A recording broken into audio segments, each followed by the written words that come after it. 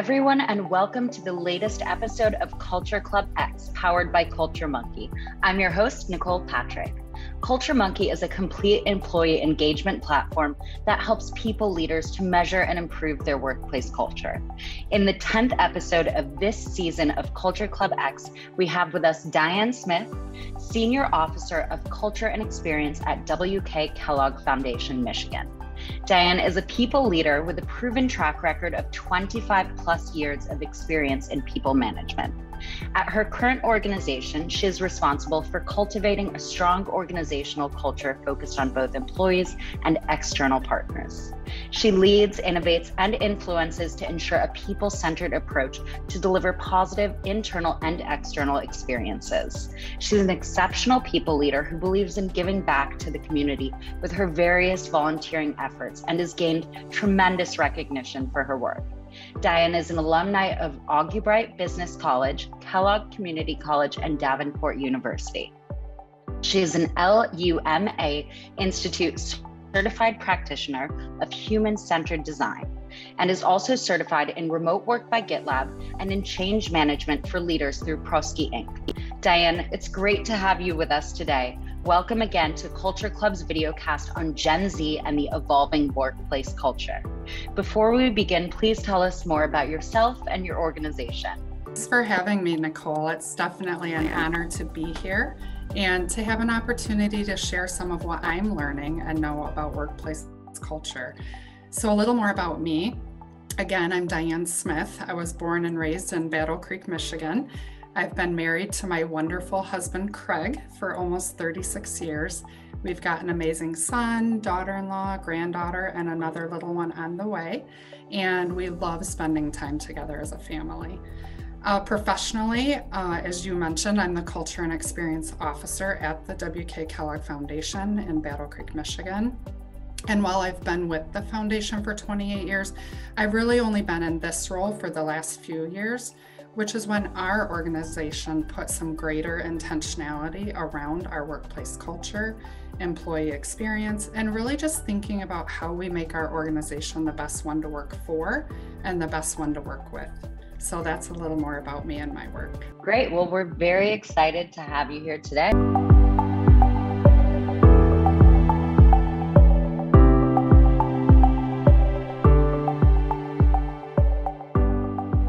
Generation Z makes up 24% of the global workforce.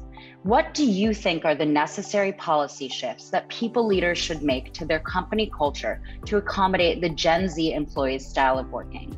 So that's a great question. I'll talk more at the organizational level first. And what I think is that one of the first sets of policies and practices any individual will experience with the organization is really related to the candidate, new hire, and onboarding practices and policies.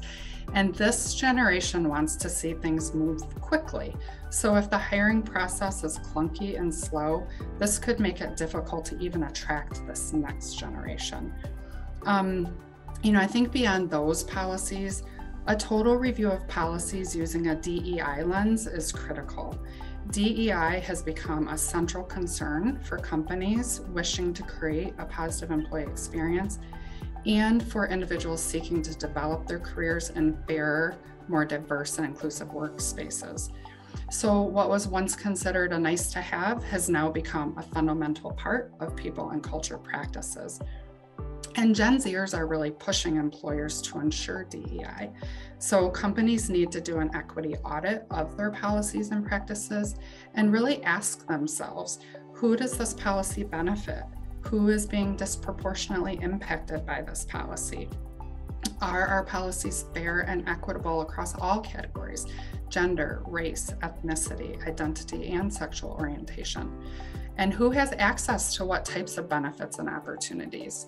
And then the organization needs to work with people leaders to make sure they understand the policies and that they're applying all those policies fairly and equitably. I think a few more policies just to really focus in on for this next generation are really any policies and practices related to training, development, and career pathways. That's another place employers need to examine. So we know that Gen Zers are looking for career advancement opportunities. They want ongoing training, development, coaching, and mentoring, and they aren't going to be as patient as previous generations were in terms of movement within a company. I think also we know that they're looking for flexibility in their workplaces, so flexible work policies. They want that work-life balance, and they're demanding flexibility from their leaders and employers. And then finally, benefits. So looking at benefits, Gen Zers want different types of benefits than previous generations. They want some of the same things like good health insurance and retirement, time off policies, but they also want education or tuition reimbursement or student loan repayment policies. They want benefits that cover mental health services. They want generous parental leave policies and even paid time off for volunteering. So I think just looking at all the policies and making sure they reflect your company culture is wise for companies to do. And then again, ensuring leaders understand the policies and are implementing them with fidelity and equity is critical. That makes complete sense, and I totally agree with you. Great.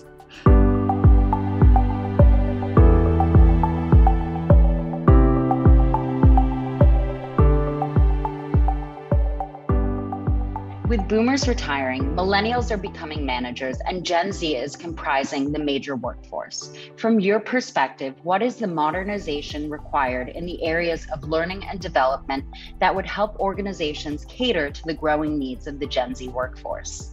So in terms of modernization, if I'm thinking of technology, of course, none of us really know where this is going, but we know it's constantly changing.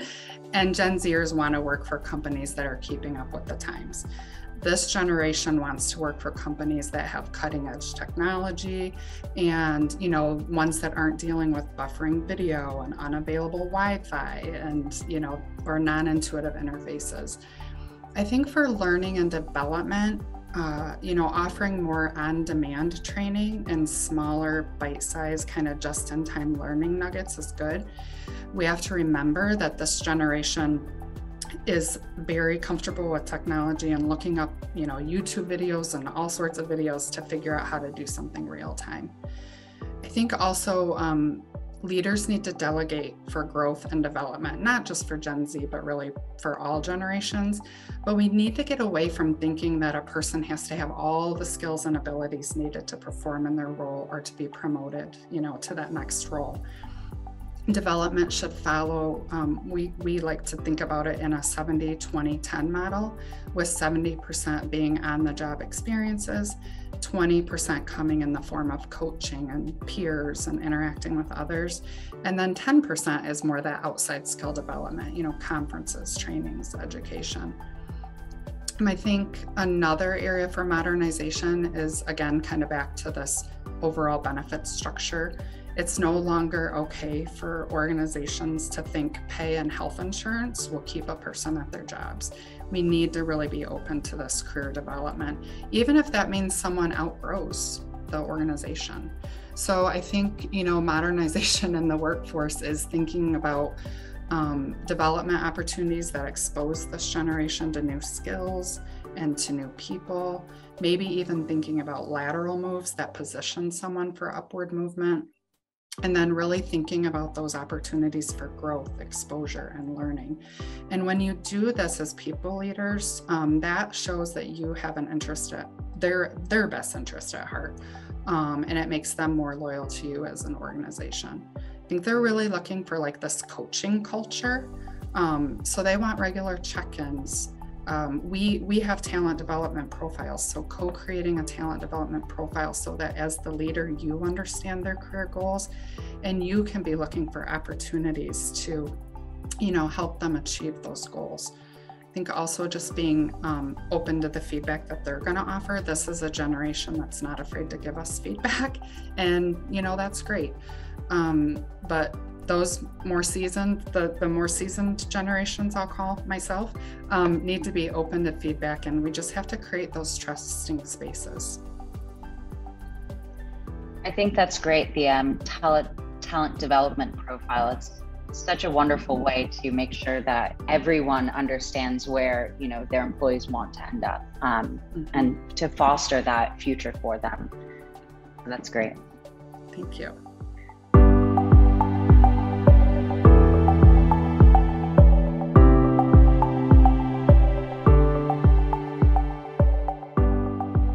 As a people leader, what have been your major learnings in your experience in handling the Gen Z workforce in a hybrid workplace setup?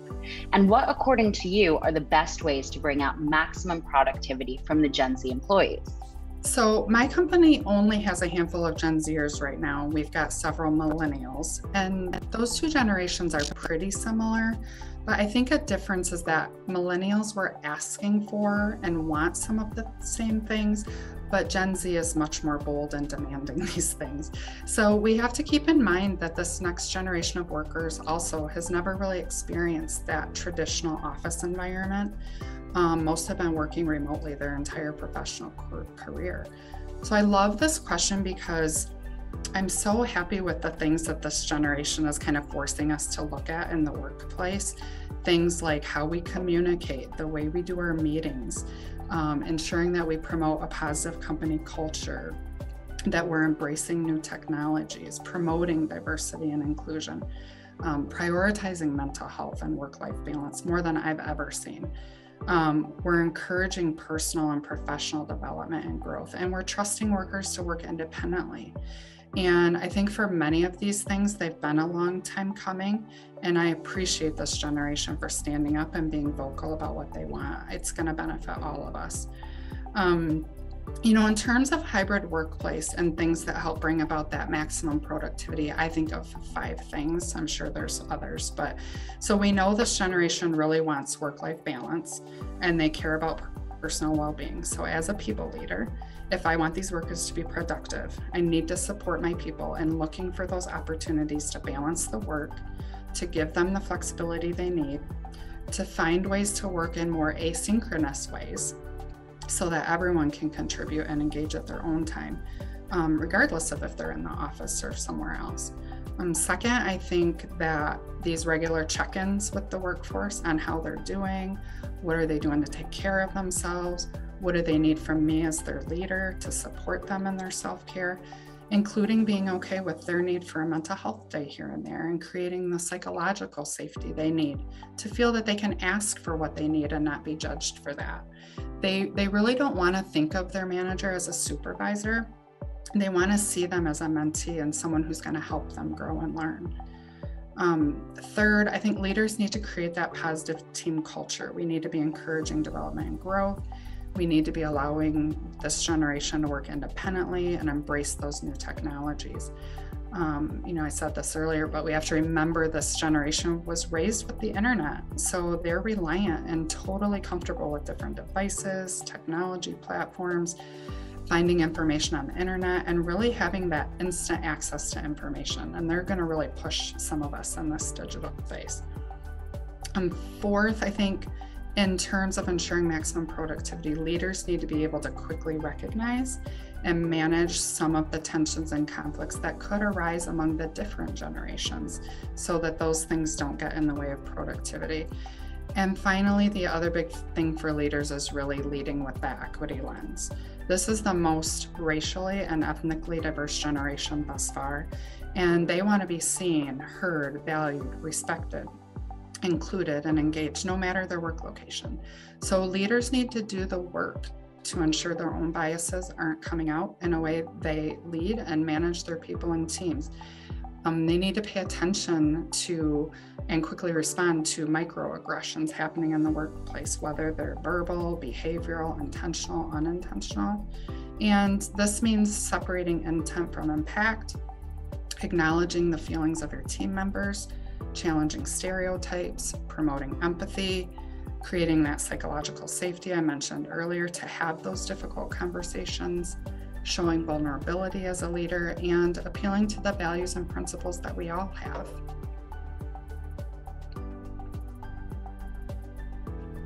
Absolutely, I completely agree. And I think that it really is interesting to think about the fact that Gen Z, they were totally raised with the internet, and this is all that they know. So it's you have to look at it from such a different lens. I mean, even I was raised with like cell phones and the internet when I was like 13, 14, but these kids, had iPads in their hands since they were babies. So it's a very different style of learning and working and comprehending. Absolutely, yes. And we have to pay attention. And there's so much to learn from that too. Mm-hmm. Exactly.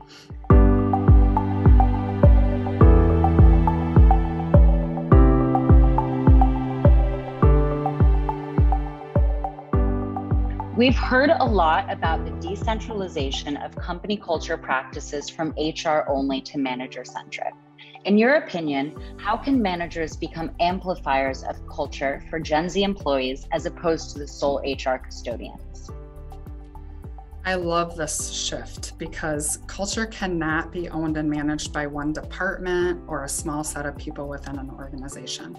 It really needs to be owned by everyone. And we know that managers can play such a huge role in driving and reinforcing culture within their teams. We know that managers are really closest to their employees. They have those close relationships. They understand the unique desires of their team members.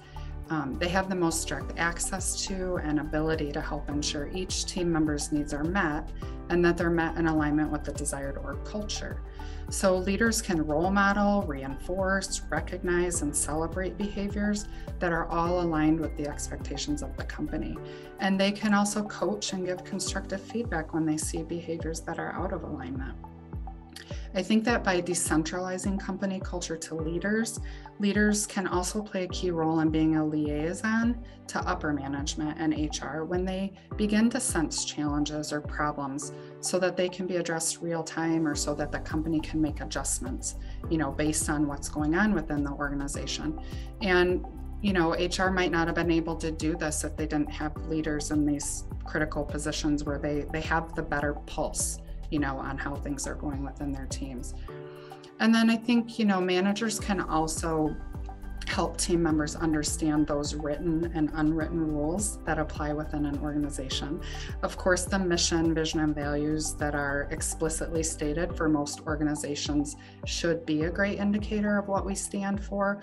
But we also know that culture doesn't just live within the logo of our company, right? It lives in how each of us treat one another on a daily basis, and it lives in how our teams interact and behave, and from team to team. So this is where the manager becomes a critical partner in managing company culture because it does require so much intentionality.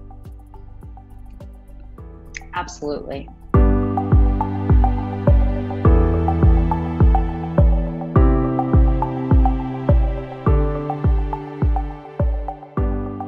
Gen Z in particular is a vocal workforce who are open to tech adoption and highly opinionated.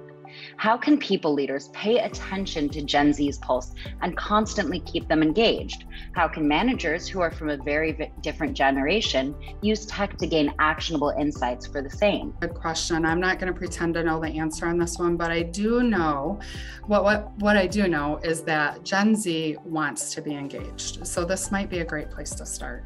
We know this generation isn't afraid to share their thoughts with us, and they're bold in their asks of employers. So let's engage with them to see what they want and need. Minimally, we know they want to work for a company that's technology savvy. So making sure we're staying up on the latest and greatest technologies, of course, will be important. We definitely need to find ways to use technology to continually appeal to this generation, to seek their feedback, to keep them engaged, to provide ways to collaborate and also have fun. And Gen Z can be great brand ambassadors. They are awesome at sharing information on social media platforms, adding hashtags that attract others to a brand. So we should build on their digital fluency. Gen Z is also going to be looking for companies that have strong internal social platforms, similar to the external social networks they're accustomed to. So they're going to look for internal platforms that allow them to quickly get in touch with others, that allow them to easily share personal or professional information with others, that allows them to celebrate and recognize one another. And they're looking for fun features too, like emojis and badges and gamification, other things like that, that make learning, chatting, and engaging with others, easy and fun. So I think companies that are adapting to these different ways of doing business will have a better success record in keeping this generation more engaged in the work. And finally, on this one, I think it's important to add that organization and managers are going to need to become comfortable working in new ways and become more sophisticated in how we use this next gen technology to manage our people and to keep this generation and the ones to follow more engaged. If we resist the changes, this generation will move on to another company more savvy in this space.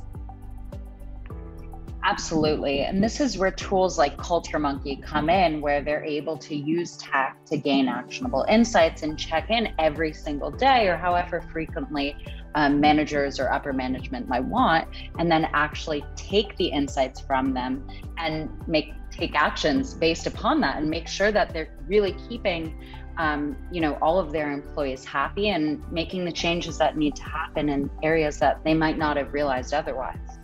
Yeah, and I think you mentioned an important point, and if we're going to ask for the feedback, we need to show that we're listening. Of course, we can't always do everything that everybody wants, but if we're going to ask for feedback, we need to take a look at it and see where we can adjust accordingly based on that feedback. Exactly.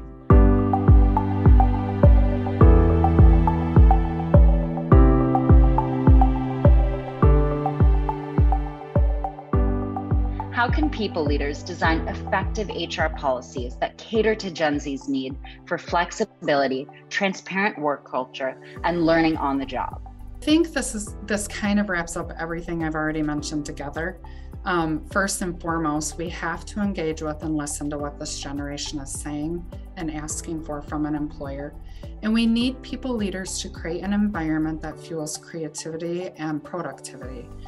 And while every company may not be able to meet every aspect of what this generation is looking for, leaders do need to take a serious and authentic look at their policies and see where they can make adjustments and consider where they need to be more open-minded to help drive business results. It's the right and necessary thing to do if you want to attract and retain this new generation of workers. I think failure to recognize these requirements and expectations is really going to result in workplace conflicts, high levels of turnovers, and we know that this all comes at a cost for our companies and it impacts productivity and results. I mentioned earlier the types of policies that the organization needs to really take a look at and managers need to enforce and apply equitably, from flexible workplace policies to DEI policies, different types of benefits these workers want, to policies related to development and career opportunities. And I also talked earlier about the important role that people leaders play in creating that strong company culture, from role modeling to reinforcing through rewards and recognition, to recommending workers for special projects or promotions, building those strong relationships with your workers so that you really understand the unique needs of each individual and can work to the extent possible to accommodate the different needs. For Gen Zers, again, we know they want that flexibility. They want that sense of belonging.